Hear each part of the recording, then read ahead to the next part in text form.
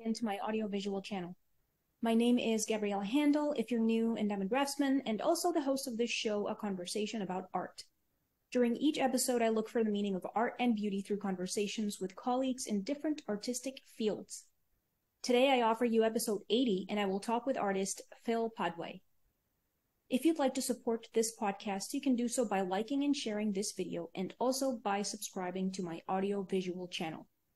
These are all immediate and at no additional cost to you. If you'd like to support, to show your support with money, it's also very welcome and appreciated. You can do so by purchasing my drawings directly from my website, which is gabrielahandal.com, just one word. You can purchase crafts I make from eBay, buy prints of my drawings, or you can leave me a tip. The links for all these things will be in the caption or video description. Thank you for your time and attention in watching this episode, and do leave a comment so I know you were here. I hope you enjoy it.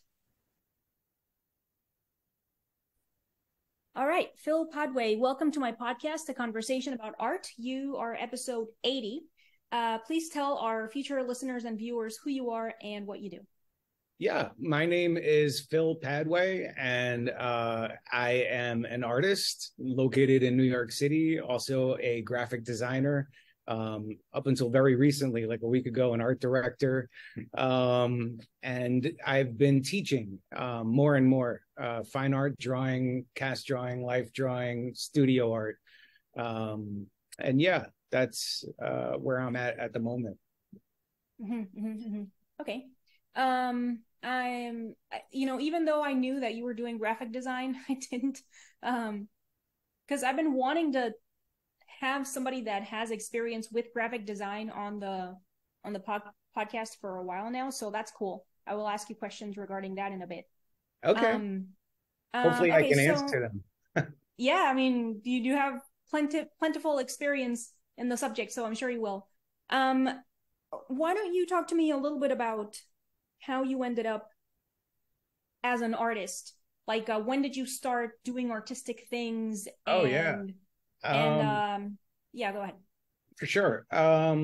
So I've always drawn, like I think most of the people that I've met through our shared connection at the New York Academy of Art, especially the drawing majors, like we're lifers, right? We all kind of tuned into it at like young and keep, for some crazy reason, at it today. So yeah, I started like drawing Snoopy in like first grade, and then I found it was like an easier way to gain acceptance among peers than, let's say, like I wasn't like the best at sports. I wasn't the smartest kid in class. I also wasn't the best artist. I was like probably the second best artist or third best artist, and that always kept me hungry, right? Like I was fortunate not to be so amazingly good at anything ever that it came super easy. So yeah, working at art, drawing, make a long story short, like adolescence was like a weird, I was adopted at birth, which comes back like later in the art conversation, but I had always known I was adopted.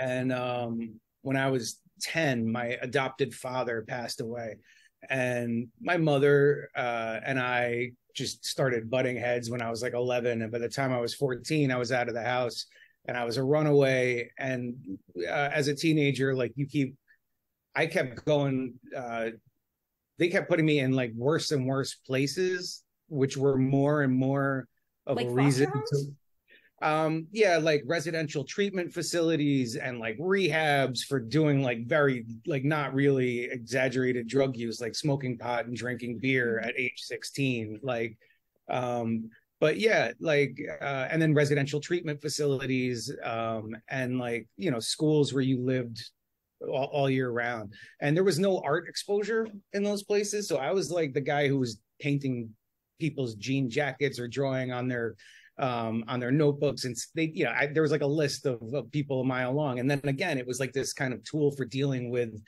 a tough situation, but B, like I didn't have to be king shit alpha male because I could draw really well, and king shit alpha male left me alone. Like it was like, oh, cool, you could draw. Hey, man. So it's always been this kind of um, it's always been this kind of it helps grease the social wheel for me, like in ways that I don't necessarily know how to be super outgoing if I don't have art in front of me. And then, fast forward, I basically fell into graphic design, and it's a different kind of art. But when I got graduated finally from this residential treatment facility, it was like 7 schools in 4 years. And when I got out of the last one, like I basically just like signed myself out and went and lived with a guitarist, and I was learning how to sing, and like we started a band, and next thing I know, we're down on the Bowery in New York City. We spent like from 1993 to like 2000 sharing a practice room and writing songs and just having the time of our lives doing CD release parties and selling our music. And then also that led to me doing a lot of graphic design, because we at first we needed somebody to lay out our CD art for us. And it's crazy to me knowing how easy it is now. Like we had to have somebody do our t-shirts, and like and then eventually you're like, wait, I should learn this stuff. Like I'm interested and I know I can draw, so let me try and poke around. And then I learned the software I needed to do to learn, to do our CD art, which wound up being very similar to, actually it was the exact same at the time. It was Cork, the same software that they were using in, name it, the packaging industry, the print industry. And then I started doing my band's website, and then other bands were like, can you do my website? Can you do my art? Can you do my t-shirts? Can you do my... And then, it wasn't ever to the point where it was like a comfortable side business, but I did like a ton of logos over probably 10 years, and a lot of CD art and layout. And then that just naturally morphed into working in marketing from this company, Madison Direct Marketing. They were at the time in like 2003, 2005, the biggest direct mail marketer, which means like, it's like it was annihilated by email, but like at the time you used to get these packages in the mail, like an envelope with 50 offers inside, like just coupons. So I went to work. Oh, you get that still. Yeah, but there's like only one now, and it used to be a competitive industry. And yeah, Valpak's the only one left, that blue envelope, right? But they used to, at the time, these guys, I don't know if you remember, but there was a time when you could not open your mailbox for like 5 or 8 years without there being a CD from AOL, right? It was just like ages ago, but they were the ones who were sourcing all that AOL delivery. So like they were sitting on piles of money. And so that was like my introduction to marketing and a white collar job. And I was doing the band thing at night and, trying to live in two worlds. And that's kind of been a theme my whole life, like the adoption and everything. It's just like, am I of this world or that world? Am I a graphic designer? Am I a fine artist? Do I want to do illustration? Do I want to, and then I've realized, and I know this is kind of where eventually part of this conversation is going to go, that like, not everything you draw is art, right? Like some of it is just, you're going through a mechanical process to get better at something you want to get better at. So, you learn that not to be precious about everything that you make. And like, I think that for a long time I've been on a drawing trip, not so much an art trip. And I'm at a point now where it's really exciting for me because I feel like it's all coming together. And I am realizing now the difference between art and design and drawing, and when it's like a Venn diagram, right? And they're not always going to overlap, but when they do, you can do some really cool stuff. Anyway, was that like too crazy and sweeping an explanation of no, that was cool. That was good. Okay. That was good. Okay, so what is then the difference between art or fine art and graphic design? And well, as you just mentioned, the Venn diagram, of course there's overlap. Where do they overlap and where do they differ?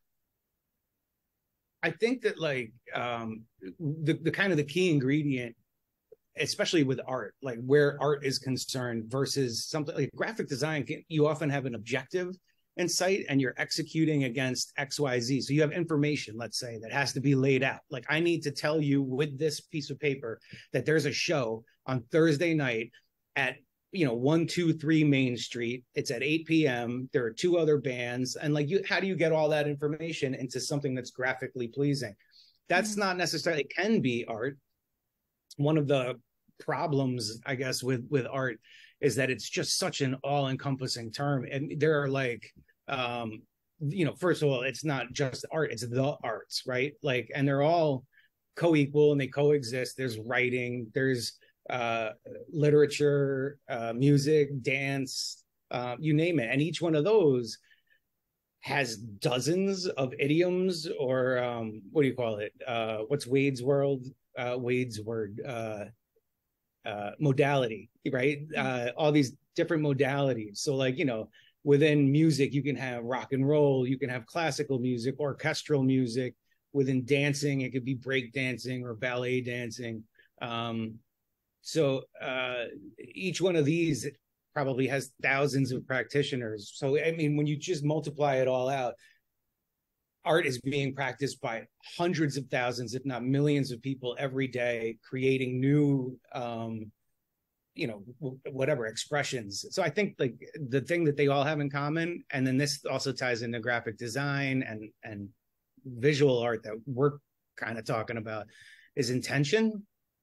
Right. So like, if you intend to make art or you don't intend to make art, I think that goes an awful long way to really defining if something is or is not art. I don't think like somebody else can decide that your effort is art if you don't think it's art, but I don't think that works the other way. So I think like, if nobody can decide that your art that you have decided is art is not, you know what I mean? It kind of, anyway. Intention, I think, is a lot of it, because otherwise, how do you compare apples to oranges, right? Like, okay, yeah. I mean, from what I understand from your explanation, it really seems like graphic design is almost more simple in a way, because even if we limit ourselves to just visual fine art, for example, the kind of stuff that we try to talk about in quotes when it comes to making a visual, a drawing or a painting, it's kind of fleshed out in a way, because, I, like, for example, in my case, like, I still want to depict the figure, for example, but the meaning that I derive from then working on the drawing and like the way that it feels and the stuff that I'm thinking about while I'm making the drawing, and it becomes really very layered and not necessarily scattered, in the sense that it kind of loses, I kind of get lost in the branches or like the weeds when I'm thinking about the work, and then I am completely unable to explain it to somebody when I want to talk about it. But it's definitely more complex, I guess, compared to what I understand from what you were saying about graphic design, because it's like the goal of graphic design, of a graphic design job, I guess, right, is straightforward. And like the way that you were saying, I guess it's kind of similar in a way to illustration, because and I guess you can tell me if there's that overlap between graphic design and illustration, that it's like, for example, if I'm trying to illustrate the cover of a book, it's like I'm trying to specifically talk about what is happening or something about what happens in the book. So like, that's really straightforward. Yeah. Obviously with its own difficulties or whatever, but really straightforward. And then that's the goal. I want to depict this phrase or something, or like this scene. And similarly with graphic design, is like, yeah, I want to sell these computers and I want it to look this way. I want this color scheme at this store. Yeah. So what do you think about that? And tell me in that case, also about the relationship, or like the comparison, I guess, between graphic design and illustration. You can still hear me, right? Because I just got okay, cool. I think that graphic design and illustration are first cousins. Like they're as close as you can get without being like, let's call it siblings, right? And have like a genuine passion for both that equals my passion for making fine art, which is kind of why I've been in this conundrum, because I think that there's expectations to kind of choose one bed and finally lay in it. And I've been just, decades now, I can't choose. You're just promiscuous. Yeah, I did. Well, it's just kind of like I love them both equally, and they're. So yes, I do think that there's a correlation, and I think that both are in a way easier because when you've succeeded, like the job is done either when you've spent X amount of time, like whatever your negotiation was up front, you're going to do 5 versions, or you're going to give them 10 choices, or you're going to do whatever it is that you agree upon up front. When that is over, it's done. Whereas with a drawing, like that is, you're consciously taking, like you're saying, you spend that time and it becomes something else, and like whatever that initial impetus can often change over the course of the creation of a piece of art. And I think that you don't always know when that's done. Leonardo famously said that no work of art is ever finished, just abandoned, right? So like that comes into play when you reach a certain level of technical, let's call it finesse or ability. When I'm doing a simple line sketch in my sketchbook, I'm not concerned with the same criteria I'm concerned with when I'm sitting down to do a fine silver point drawing of a subject that's going to take me a week or 2 weeks. And I know what you mean. There is like totally this meditative, almost trance-like, especially for me when I'm getting a phone call. Hold on, I'm just going to decline this. Sorry, it just totally broke my train of thought for a second there. The trance-like. Yeah, right. I just broke out of my trance-like state. Right. So when I'm especially doing like a silver point, which is something that like it's a medium I love to use because it really slows me down. And by nature, I'm just like a frenetically fast sketcher. And like this really, even if I go super fast, as long as I don't go super hard, I have all the time in the world to kind of figure out where I'm going and get back and circle around. So yeah, there is this just calming and really enjoyable kind of, like you said, like you can't really explain it because it's a truly right brain phenomenon, whereas like left brain is speech and explanation and understanding. And I think that really at the crux of a lot of this is this left brain right brain relationship. And it's hard to do it's almost impossible to do the two at once. To like, I've had a lot of classes with a lot of instructors at this point over the last 5 years. And it is a super rare trait to see somebody who can really fully immerse themselves in right brain, like be actively drawing, finding the marks, and then explaining it at the same time. Like, in fact, I only know one person who can do it flawlessly, and that's Dan? Michael Grimaldi. No, Michael. I was going to say Dan Thompson. Well, Dan Thompson also can do it, but I've only been in Dan's. I did a workshop with Dan. I didn't get a chance to take like any classes at the academy with him. But yeah, Dan is another one. So like Dan and Michael, and I mean, they are truly like, they are the draftsman's draftsmen, like they are the drawing people's drawing people. And they are, yeah, they're I've talked to both, by the way, for the podcast.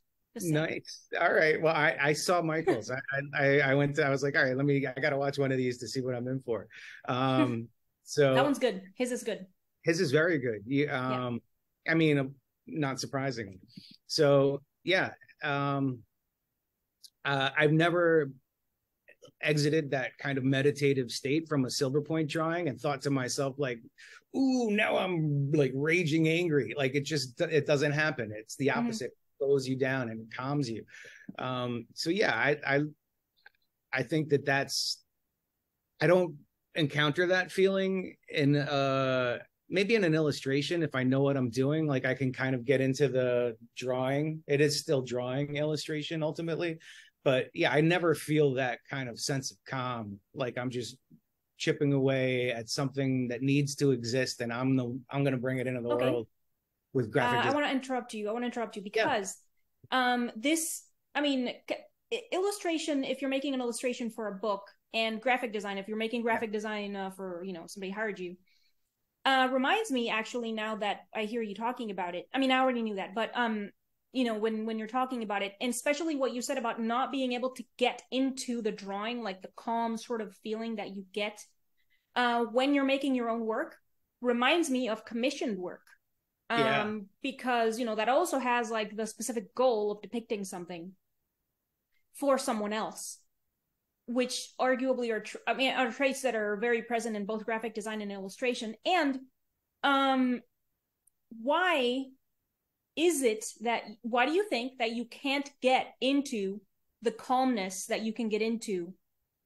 You can't get into the calm feeling when you're making graphic design, illustration, or commissioned work, but you can when you're making fine art. It's like, why is that difference? It's like, I can tell you why for me, but Yeah, I think the part of it is definitely you feel your way into a drawing.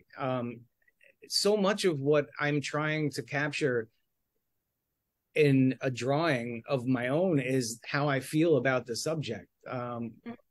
So I'm doing the opposite in an illustration. I'm trying to take my feelings completely out of it. I'm not, my feelings shouldn't be dictating what is or is not compositionally a sound design, right? Like feelings and composition, you can use composition to augment your feelings, and you can use colors and things like that, and you can really punch home certain emotions. But that said, you're almost being paid to remove yourself and just to think about it intellectually and to do what's required. So yeah, I think that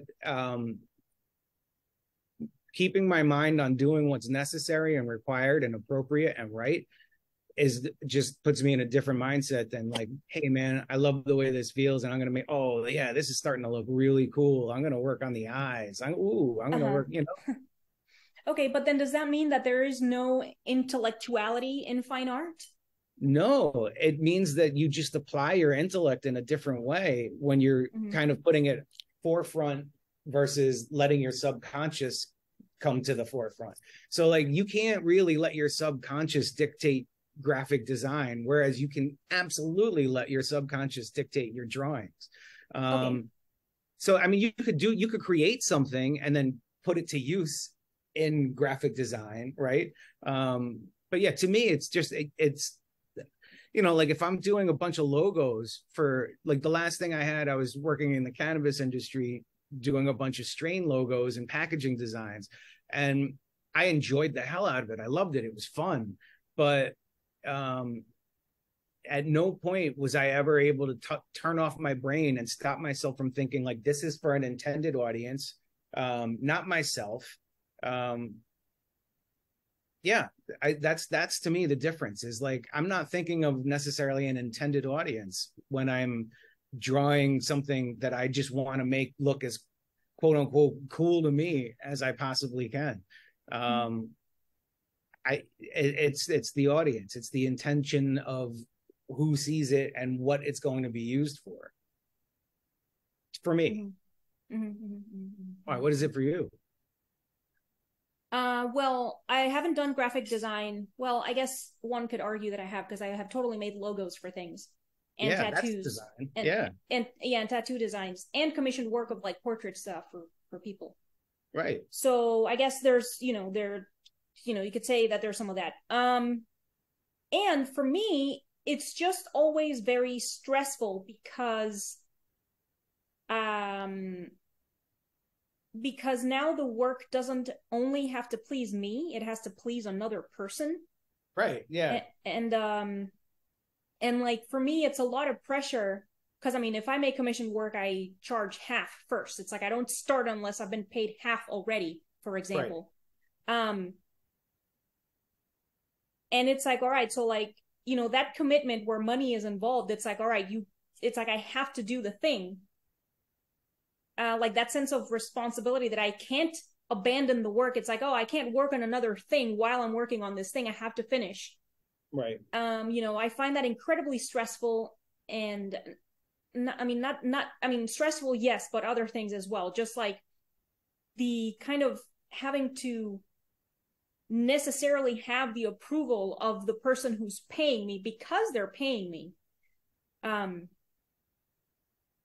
don't know. I'm not crazy about it, even Yeah, though no, of course there's good money in that, and I like money, so yeah, I want I'm the money. realizing I started looking for like just teaching jobs, and like, they pay per credit at the universities here in New York City. And I was like, oh my God, like they don't pay very well at all. Like it's like you make in a semester what you would make in a month. So it's like, yeah, it's jarring. And I'm absolutely, yes, 100%, you're preaching to the choir. There's money, and it's a kind of a yucky feeling though, right? It's like, oh, I'm doing this for Yeah, I money. mean, yeah, lots of people, I think, lots of people, and I don't actually care for that. And among other things, I'm working on changing my relationship with money to like remove that whole, oh, Marxist capitalist kind of tarnish that Yeah, alleges same. that money makes things dirty or whatever, or like in the case of art, that it kind of removes the artistry or the genuine feeling from the art. It's like, I don't like that. I think it's really grossly inaccurate, and not to Yep. mention it's Marxist, which is like, I don't want anything to do with that. Right. I think it's just very flawed in general, and so I don't want to have that pollution kind of when I'm considering, because it's like, if even if I'm not making a drawing for someone else, it's like I still want to either show the work, maybe have it in a gallery. I still want people to purchase the work, Yeah. and I don't think that removes the legitimacy of the intention, like you were saying, in any capacity. It's like, Absolutely not. Yeah. because it's like, at least in the realm of making my own personal work, it's like I'm pretty unwilling to compromise in lots of things. So it's like, I still want to get paid for the drawing. It's like I still want people to buy the drawing, but then it's like, in the process of making the drawing, I'm not interested in making it look a certain way, or like for the videos for YouTube, for example, which is tangentially related. It's like I'm not Yeah. interested in making the caps lock titles, for example, and I'm not interested in making the thumbnails with the exaggerated facial expression, or like Right. the clickbait titles, for example. It's like I fucking refuse to do that because I find it to be such a joke. It's like so absurd. I mean, that's tangential, but it's like, it's kind of like that. What do you think about that in terms of art and I am graphic design and awful illustration? at, yeah. So I am awful at the whole Instagram thing. Like I've slowly been building a very awesome, very loyal, very friendly crowd. I'm not at the numbers that everyone else is. I'm a lowly 5,000, but like it's taken forever because I don't do the things that you're saying. I don't do like a lot of, um, I don't do any of the things that I was told by my friend who's very good at it. And Mm-hmm. she constantly, every time I see, Dina Brodsky. Yeah. Yep. Every time I see Dina's like, you don't do any of the things I tell you, and that's why your Instagram is stuck. And she's right. I don't do any of the things that she suggests, and Isn't she that's why like my almost at a Instagram is million? stuck. Oh, yes, she is. And she's got like a couple of other sites that she Yeah. manages and runs. And if you could, total them up, yeah, easily. She really knows this stuff, which is, and she teaches it. So hey, plug. If anyone Right. wants to learn this Instagram for artist stuff, Dina Brodsky is offering to teach you how. Unfortunately, I can't seem to learn it or put it into practice. So yeah, I just want to, like you said, kind of, I want to do my thing. I want to post my drawings or my stupid studio videos of me, anyway, I realized that I didn't get into how I got into fine art, which was basically just to go back a second in the storytelling of like how I got from A to B. Mm-hmm. Like 12, 15 years ago, I took a night job at the Metropolitan Museum of Art. Mm-hmm. So it was like around sunset to around midnight. is the shift. It's not the overnight. Like it wasn't the midnight till like 8 in the morning. So I had just written and illustrated my first children's book. I did Mommy Has a Tattoo. And I have tattoos, and it was like a no-brainer. It didn't exist. This was 15 years ago. And and I also did the tattoo coloring book #1, like before the adult coloring book craze.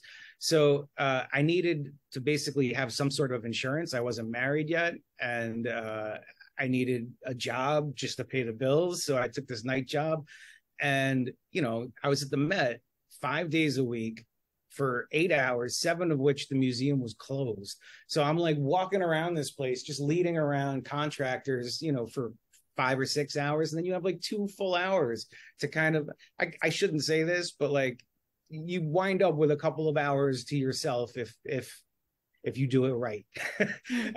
So yeah, that like cool. I would go into the galleries with, it was amazing. So like I would always keep a sketchbook. I filled 20 sketchbooks. I did almost 1,000 drawings. It was like 880 something in 3.5 years. We knew where the lights were. I would go into a gallery at like 11 o'clock at night, turn on the lights, sketch for a half an hour, turn off the lights, go back downstairs. You have chiefs is what they call them. And my chiefs were all really cool. And they would give me sit down posts if there was a show coming or going. And I would just sit there and like draw the milkmaid for 5 hours, or draw, Michelangelo had an exhibition, and I got to sit there and draw this, copy his drawings. It was the best job I've ever had. But that, of course, was like, fuck, I need to be an artist. This like illustration, what children's books? That's not art. What was I thinking? That's, so I had also just like kind of banged out this children's book really quickly, and I was kind of ashamed of the art. Like it's not fine art. It's like a cartoon style. It did very well. It was called like a hipster classic.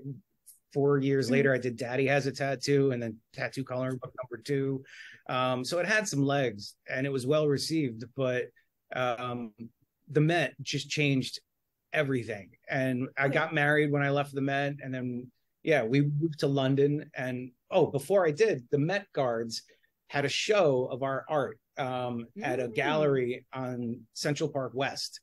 Nice. And it got written up in the New York Times.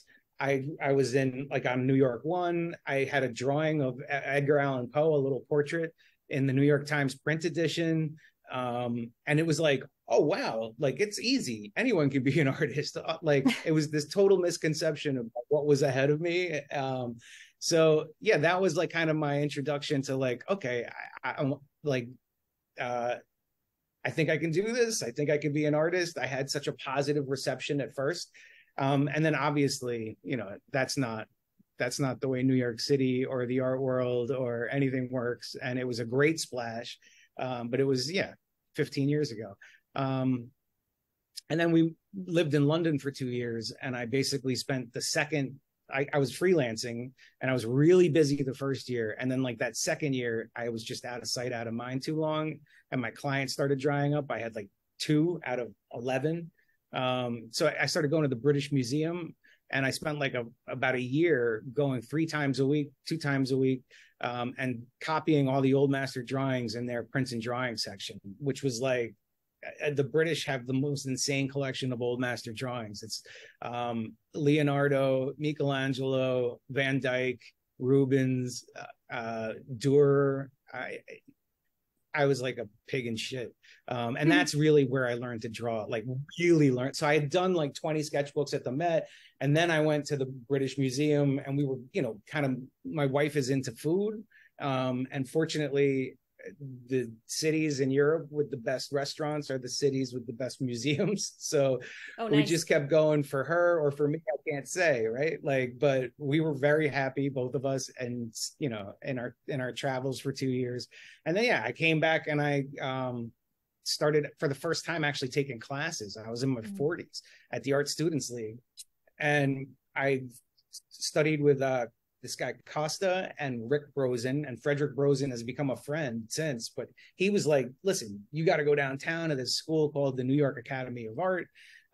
You can already draw. Like, you're going to have such a great time. You're going to learn things that you didn't know. You're going to meet people who are going to have conversations that'll blow your mind. I was like, what is New York Academy of what now? And yeah, like here we are. So Okay. I met people and I had conversations and they blew my mind. Mostly Wade Schumann, really good guy who you know He is well. yeah, Um, Wade is awesome. he is. I met you in Wade's class actually. Yeah, that's Um, right. and you were just to give credit where credit is due. And then I had a full circle moment like that. Before I ever heard of New York Academy of Art, I was following you on Instagram and I knew your Oh. work. First thing I saw was your like the self-portrait as like a Cenobite, the pinhead thing. And I was like, that's so Oh. fucking cool. And like, yeah, just total fanboy, was like, this is amazing. I love this artist. I'm going to follow this artist. And then of course, when I walked into my drawing, whatever that was, drawing two class, I was like, oh my God, I follow you on Instagram. That's That's so really cool. cool. I had the same thing happen my second year. There was like a first year who was like, oh my God, I've been following you for years before I ever, and I was like, oh, this is my Gabriela moment. Like I'm totally having a full circle moment. So yeah, it was cool. Nice. Yeah, that's awesome. And I'm particularly pleased that the first thing you saw of my work was that drawing as a Cenobite. It was Um, really cool. yes. I mean to finish that because it's still in progress. And but anyway, yes, that's really cool. Um, yeah, thanks for letting me know because that's awesome. And Yeah. okay, so we have to talk about other things. All right, so Mr. Padwe, what is art in your opinion? Um, I'm going to circle back to what I was saying before, which is I think if you try and make a Venn diagram, right, of what do all the arts have in common, intention, I think. So art is art is something that kind of takes you outside of your own head, I think. Removes you, and whether for a split second or reliably over time, you can go back to something again and again. It just takes you away from your own conscious narrative in your head about yourself and what you're seeing. And it either kind of just reminds you that there's a world bigger or other than yours. And yeah, it's I've also found art to be like the application of rhythm in a way that I can't understand well enough to explain. But like if when I was writing songs and like performing on a stage, like the rhythm in that moment, and the rhythm when your hand gets going, and the rhythm when your body starts rocking to the music that you're listening to while you're painting or you're drawing, or you're like rhythm, which in an essence is some kind of math, is at the core, is at the heart of this. And it's like this kind of subconscious representation of universally true mathematics in the form of, your strokes on the paper, especially like hatching, is all about rhythm. Like if somebody's rhythm goes off in their hatching and all of a sudden it starts looking stuttered and start stop, like it breaks that fictional dream of what you're looking at. So yeah, I think art is like art is something that is either intentionally made or, well, yeah, I think it has to be intentionally made. I don't think that true art is like accidental. Like you can have happy accidents in your art making and they can be beautiful, and they can even, wind up making most of that work, right? Like 80% of a drawing, let's say. But I do think that intention is important, and that yeah, I'll leave it at Um, that. what? I'll leave it at that. Okay. Well, I'm not going to let you leave it at that because I have Oh more no. questions. Um, so I want you to go more into this intention part. What does that mean exactly? What does making art intentionally mean? um I mean, in in so what you're talking about in your definition of art. I think that like even now, all right, so let's say everyone right now is kind of up in arms about AI, and even AI, which is like machine, for the most part, it's like machine created art, right? It's imagery Mhm. that's manufactured electronically. um Even AI art requires like a prompt, an intention, an intentional human thought, which is why I don't really think that we can, like, there's paintings by elephants of flowers, right? Like we've all seen those on YouTube, and until we found out that they were like actually not being well treated, I thought those were like the coolest things. But that's not really art. That's like a gimmicky elephant thing. I think like human intention. I want to create something. I want to make something. I want to, it doesn't necessarily mean that it's successful. There's good art and there's successful art and there's, technically proficient art and there's sloppy art. And then, there's all kinds of art. But I think what they share in common is that somebody intended to make some art. Does that better explain what I mean by the intention part? Yeah, so then in that case, it's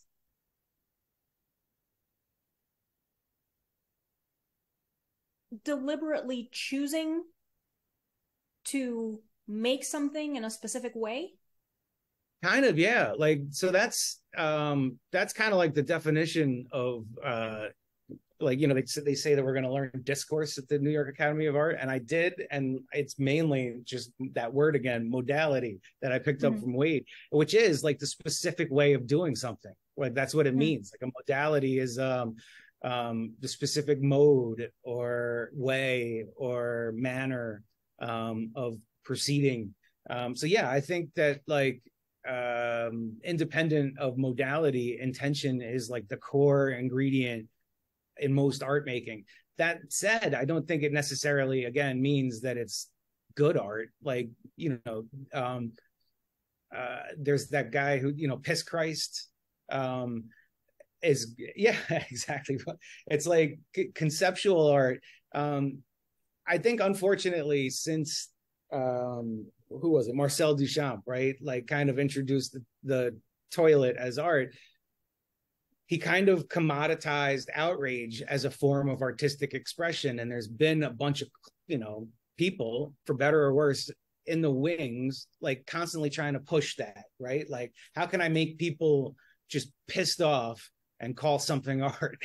And that's unfortunately part of art. Art can be a parody of itself, like there's like one of it got me thinking, this was years ago, I don't know what they're doing now, but there was like a stencil spray paint artist that was putting up "This is not art" all over the place, and I would see it and I would think to myself like, God damn, that looks like art, because it's telling me it's not art, and it's got me thinking about art in this moment that's should be divorced from art, but now all of a sudden art is introduced. And like, anyway, so yeah, I think art, even when it's a parody of art, can be art. But art, when it's just not intended to be something meaningful, is not art. So yeah, I'm annoyed. I roll my eyes. I get angry at some of what's considered art, because like yourself, I adore technical skill. And like I myself have spent well over 15 years now drawing every single day, trying to hone that skill. So, a big part of like, so I said I would circle back with that whole my being adopted. A big part of like, I found my whole family right before I started at the academy. And the mother's side was great. They're in Ireland. They're all Irish. I have cousins who are amazing. I have a 3-year-old goddaughter who's the cutest little thing, all because of this, like, finding them. And it's been one of the most rewarding experiences of my life. And then there's the father's side, which was like literally right before school, 2 months before school. I met him, and it turns out I was conceived the day his daughter was born. So I have a half sister who's 9 months and 3 days older than me. But like this guy is like a real piece of shit, and he cheated on his wife. So like while his wife was in the hospital with a brand new baby girl, he went and knocked up the nurse at the hospital. And that's how I came into the world. So in it was the hospital? At in the the hospital where your mom was giving your half sister's mom was giving birth, like simultaneously? Like, correct. Like he Wow, went around, that's like talented. That's like talent. but it's awful at the same time. I mean, it's a great. Sure, of course it's awful, but it's like that requires talent. Yeah, that's Wow. persuasive. That dude was persuasive. That's like some movie thing. All right, never mind. Go on. So, Sorry. no, but I mean, yeah, he went around the hallways basically going like, I just had a baby girl. Who's gonna go dancing with me? I want to go dancing. Come on, come on, come on. And then he found the one who she'd been a nun for 17 years until the year before.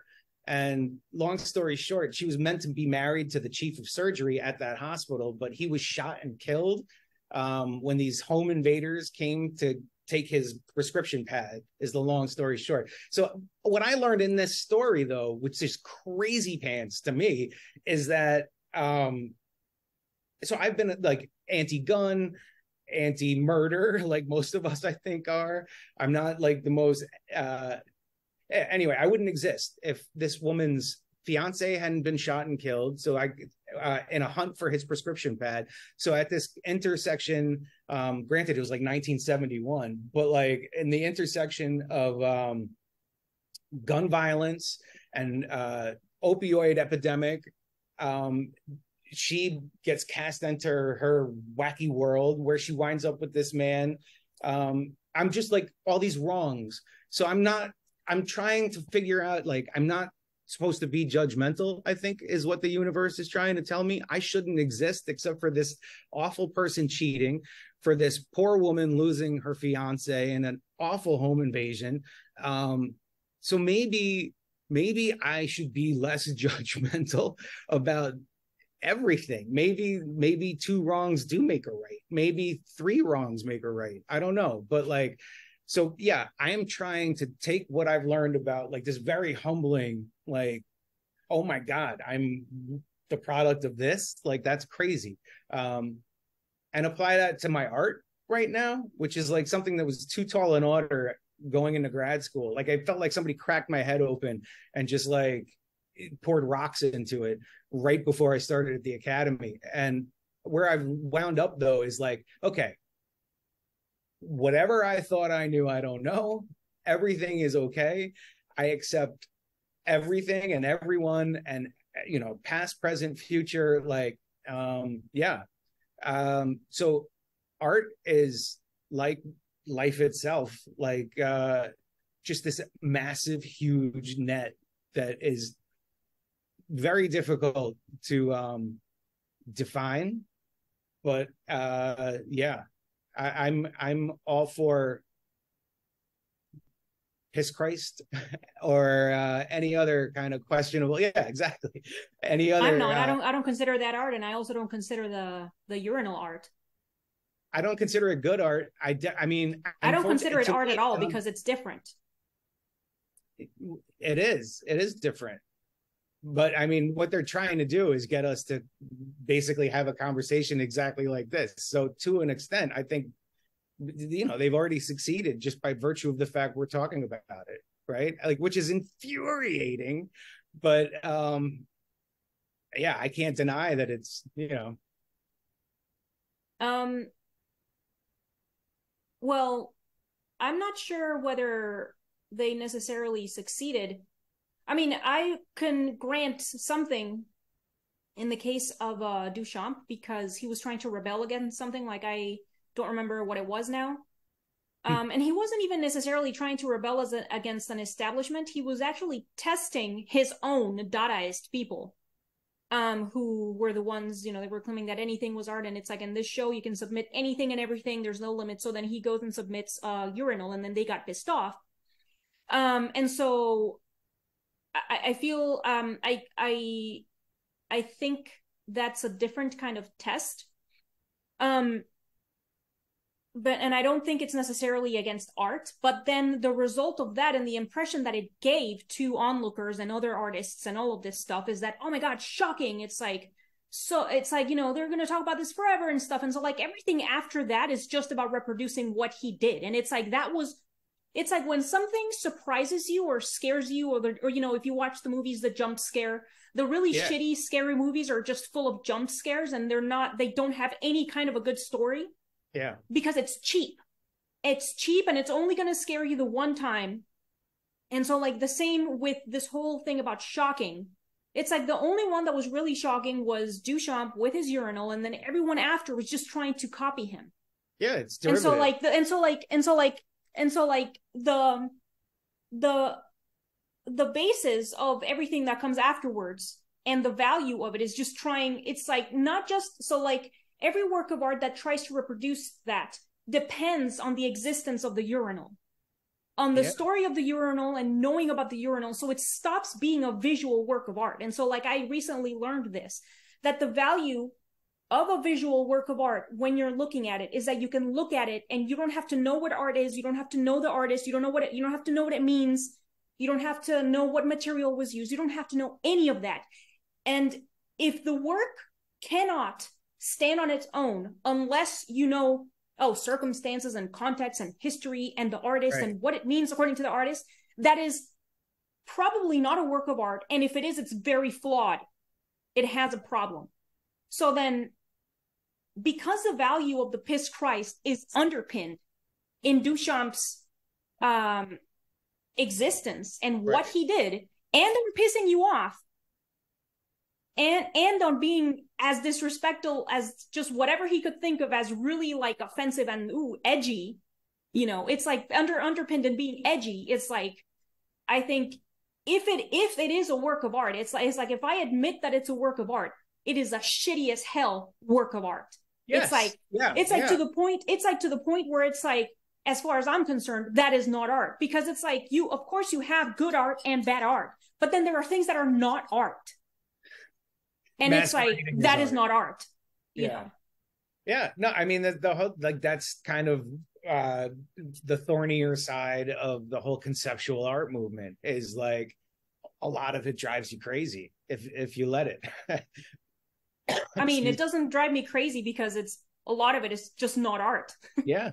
As far as I'm concerned. I'm the last person who's gonna like actually dig in and argue that, oh no, wait, that is art. But I feel, again, like I am one who's paid my dues and continues to pay my dues. And I think that, like, your actions speak louder than words, right?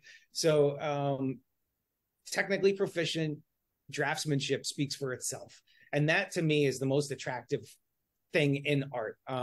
Even like, painterly paintings, they need, for me, some sort of underpinning in a realistic draftsman, drawing. There needs to be something underneath that, some framework, some construction that has to do with a well-conceived drawing for it to be a successful, beautiful piece of art. Also, to what you were saying, yeah, you shouldn't need to have a whole narrative or know a history of something to appreciate it. And I had somebody say that great, and it just stuck with me. Great art, I think good art too, but definitely great art rewards you for looking, right? Like you might notice something initially that grabs your attention, but then you notice a second thing when you really stop and pay attention, and then maybe a third thing and a fourth thing. And it just, the longer you stay with it, the more you are rewarded for your having looked at it more intently. And that is, I think, something that every piece of that kind of, relies on the Duchamp toilet to exist art misses. It misses by huge margins. Like there's no soul. It doesn't have it by default. No, it's like the opposite. It like by default doesn't have it and challenges you because it doesn't have it. And like that, at some point, you're right, is no longer a challenge. Like it's just kind of like, okay, we get it. Now show me your skill. But yeah, unfortunately, not all art is skill based, although it would be nice, right, if all singers were good singers and all guitarists were good guitarists and all visual artists were good visual artists, but that said, yeah, I think that getting up and trying to do something is 60% of the game is showing up, right? So like intention, again, I'm going to circle back. Like if what you're making isn't really amazing now, but you're trying to make something, you're attempting to get better, you're in a place in your own process where there's room to grow, that's obviously forgivable, right? Like we're all trying to get better. But I agree with you that a lot of what is, maybe masquerading is not the right word, but a lot of what's no, masquerading is right. art. Okay, a lot of what's masquerading out in the freaking plain open as art is not really, what I would consider art, which is, considered and carefully executed and really, thoughtful art. Okay. All right. So, Mr. Padwe, what is beauty in your opinion? Oh, beauty is, I think, maybe beauty is what is not art, but beauty, I think, is what stops me sometimes in my tracks and just breaks me out of my own narrative consciousness. So like we're all walking around 24 hours a day. Well, no, hopefully we're not walking 24 hours a day. Hopefully we're sleeping and we're eating and we're doing other things, but we're all walking around daily. And we're essentially like broadcasting in our own heads, right? Like I've been trying to pay attention lately. Am I thinking in words? Am I thinking in images? It seems to almost always be words. But beauty is that thing that stops that process and makes me, squirrel. Like it's the it's that elusive, beautiful. Okay, I can't use beautiful to describe beauty.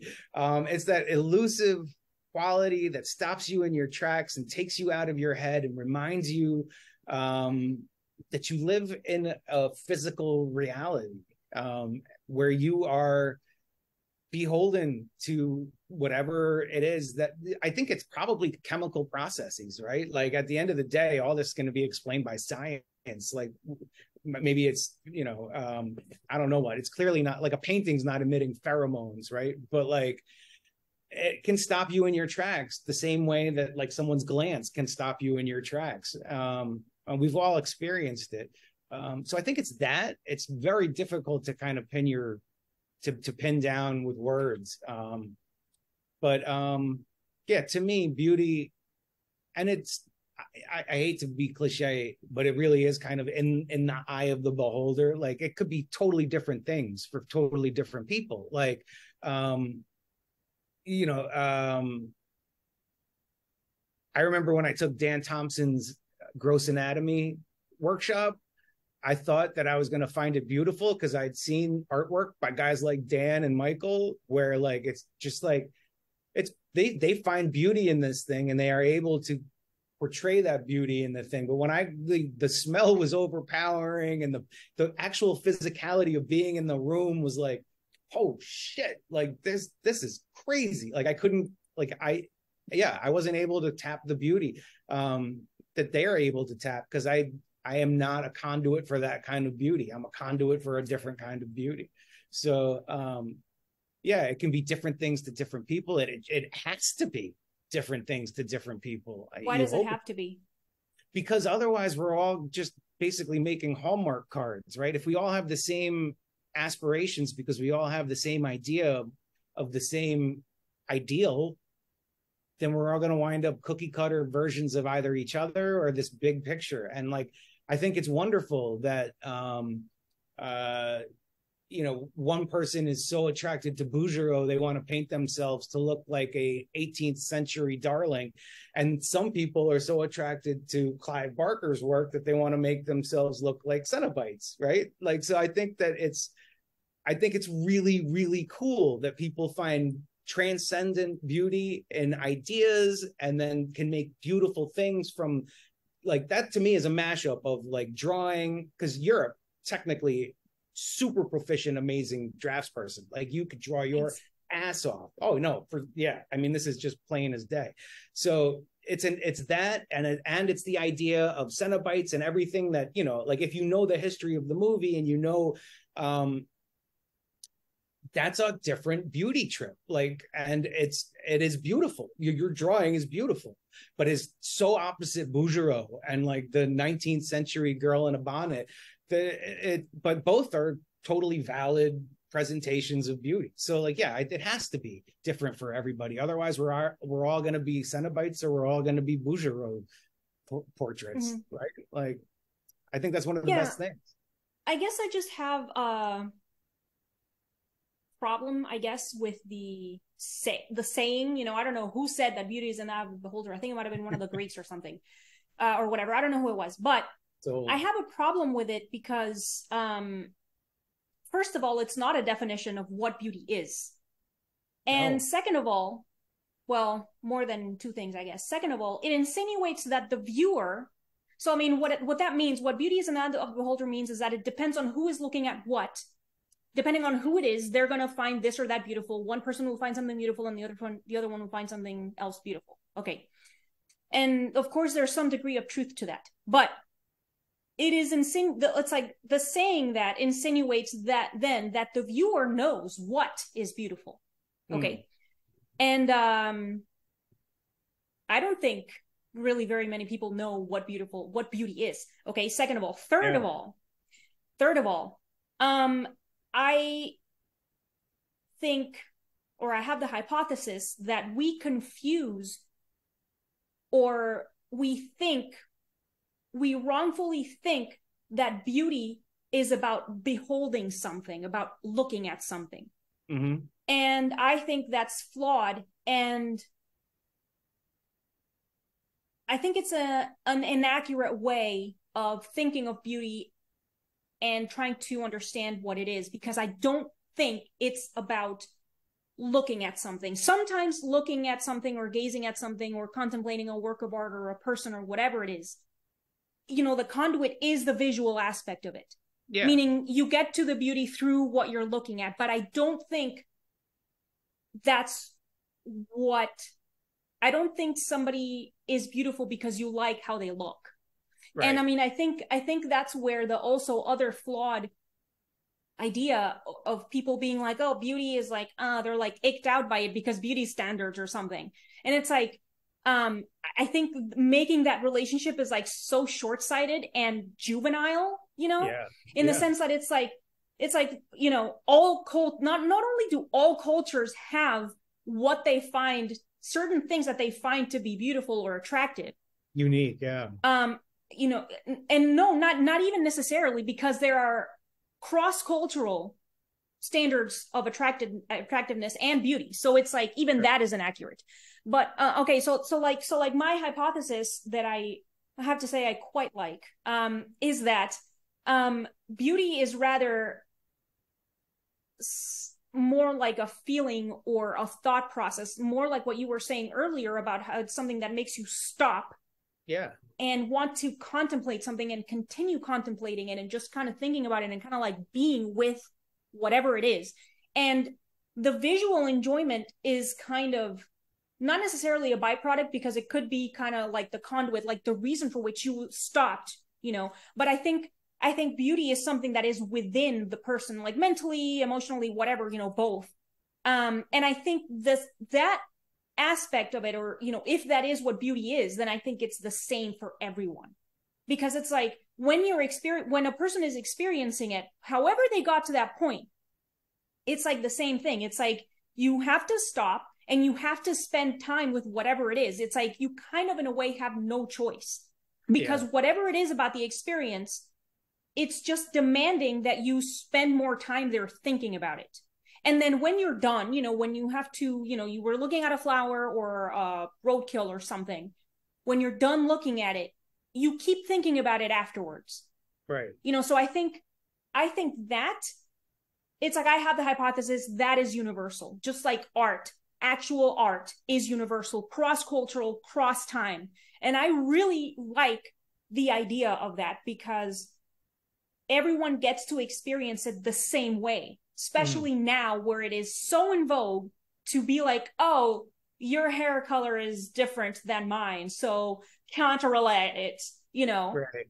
It's like, I am so fucking over that shit. And so it's like, I'm really reveling, just like, you know, enjoying this unifying aspect of these things, and kind of really favoring those, what I think are aspects, or like the true definitions in a way of those things. What do you think about that?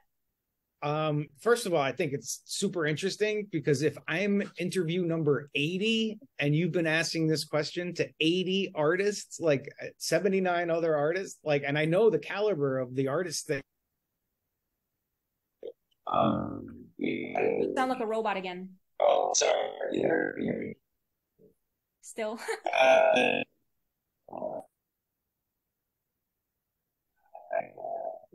Can't hear you. Can't hear you still. Am I back? Yes, now. Okay. Okay, but now I can't hear you. Did. Oh no. I don't know what the hell just happened. Hold on. Me either. And select the speaker, MacBook Pro speakers. Okay. Can you hear me now? Yes, I can. Okay. Sorry about that. You know what it is that I have my headphones are on the desk and a piece of paper covered them and they went active again. So sorry about that. No worries. So yeah, if you've been asking this question again and again, I feel like you are now an authority, like probably more an authority on this than most. So first of all, yeah, I find what you said super interesting. And I think that there's like, I didn't think of it as a two-part process, but there's a first part, which is, and it's often, if maybe even necessarily not voluntary. Like, I don't think like beauty stops you and you go like, whoa, what? Wow. Yeah. And if you can like, if you have a favorite painting that you find beautiful and you go see it, you can experience some version of beauty every time, but that first time is the showstopper. That's the one that your heart skips a beat, right? So that's part one. And I think that, yes, like to circle back after is an important part of it's not enough to just stop, and it's not enough to take it in. It's to then recognize that you have just had a beautiful experience, right? Mm-hmm. It's kind of like that's the beginning, the middle, and the end. And that's super rewarding. I think. That's what I think of that. Okay. Yes. So thank you for indulging in tell me what you think about the rant that I just went through. You said something else that I just remembered. It reminded me, you were saying that like beauty in the eye of the beholder kind of means or implies that everyone knows or is an authority on beauty, right? It reminded me when I was a night guard at the Met, the most infuriating thing that I've ever heard while I was drawing. You know how we all sketch in public and people come and they talk and the crazy stupidest thing I've ever heard. It was like 11 o'clock at night and I'm drawing in one of the galleries and one of the supervisors in another section. So not security. I just want to put that out there. Not security. Came and was like, "Oh, what are you drawing? Let me take a look." She goes, "Oh, that's very good." And I said, "Thank you." And she goes, "Well, I know that's very good." And I go, "Oh, thank you." And she goes, "I don't draw. I don't paint. I don't do any art. But if I did, I would be very good. So when I tell you that your drawing is good, believe me, I know." And I was just like, holy shit, that's the most ignorant thing anyone has ever said, ever. So that type of person does exist. They are out there and they are actually doing very well. Like they have like 20 people working under them. So, so that's scary as hell. Also, I thought of the Twilight Zone. Did you ever watch the Twilight Zone? There's like this one episode. I've seen 1 or 2 episodes. There's one where there's like this drop dead gorgeous blonde is like has all these bandages on her face and you can't see her, and she's like, "Oh, doctor, is the surgery a success? Will I be beautiful? And like it's like they stretch it out for a half an hour. I mean, it's literally, I can tell you in 10 seconds. And they take the bandages off and you see through her eyes. The nurses and the doctors all have like pig faces, and they hold the mirror up to her face, and she looks like Marilyn Monroe. She's a gorgeous blonde, but because she doesn't fit the pig face scenario, she thinks she's horribly ugly. And it's kind of pounds home this message that like, yes, like this stuff is totally superficial. What we take as like, we're culturally programmed to find certain things more significant than they really are, and other things less significant than they really are. So yeah, I think everything you said is spot on. That's all. Okay. All right. So we've broken past the hour-long mark of this conversation, Mr. Padwe. So I'm going to start to close it out. Is there anything you want to add? What are you working on these days? Do you have any classes coming up? Do you have any shows coming up? What are you excited about? Where can your work be found? I I'm excited about Silver Point at the moment, and I've been working in Silver Point for like a solid year, almost exclusively. I've just finished my second Silver Point workshop at the Art Students League in New York City. We're going to do another one in the fall. I don't have a date yet, but you're going to teach? Yeah, nice. teaching, and well, so teaching the workshops. Also, I've been filling in at the Art Students League. Like, thank God, right when I needed it, they came through with a bunch of substitute teaching. So I've been substitute teaching. You might see me in the cast drawing class, in Studio 1 and 2, in the life drawing, figure drawing, which to me is life drawing, but anyway, it was a different class. So yeah, I've been substitute teaching at the Art Students League in the studio classes, and I'm doing workshops in Silver Point and working in Silver Point. And yeah, I'm currently in a show out in Long Island at the Massapequa, I think it is. Oh God, if it's not, I'm sorry. Library in Long Island. And it's, yeah, that's about where I'm at. You can find me teaching in Manhattan, essentially. Okay. All right. Well, all right. Well, thank you everyone for watching and listening. Special thanks to my guest, Phil, for agreeing to talk to me and for his time. If you'd like to support Phil, my podcast, myself, or all three, the corresponding links will be in the caption. Make sure you like this video and leave a comment so we know you were here with us. And also remember to subscribe to my audiovisual channel. So thanks everyone. See you next time. Bye.